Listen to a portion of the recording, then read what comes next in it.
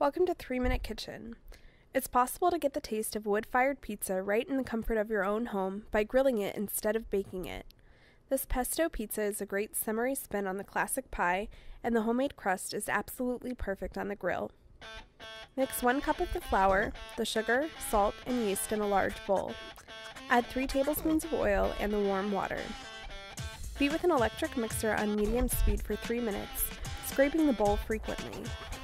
Stir in enough remaining flour until the dough is soft and does not stick to the sides of the bowl. Place the dough on a lightly floured surface and knead for 5 to 8 minutes or until the dough is smooth and springy. Leave the dough in the bowl, cover loosely with plastic wrap, and let rest for 30 minutes. Divide the dough in half in order to make 2 small pizzas. Shape each pizza dough by flattening it with your hands on a slightly floured surface, using your fingers to stretch the dough out into a nice round shape. Preheat the grill to high heat and spray with cooking spray. Place the dough on the grill, cooking covered for 2 minutes.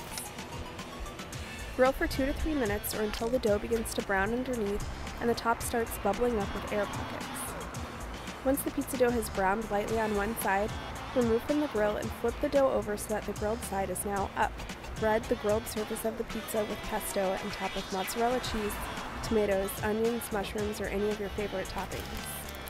Slide the topped pizza back onto the grill. Cook covered for another 3 to 5 minutes or until the bottom begins to char and the cheese is bubbly. Pull the pizza off of the grate and enjoy. This pizza would be great with just about any topping combination, and this homemade dough is sure to be your new go-to recipe. Stop by our Facebook page and tell us about your favorite type of pizza. I'm Ashley and this is 3-Minute Kitchen.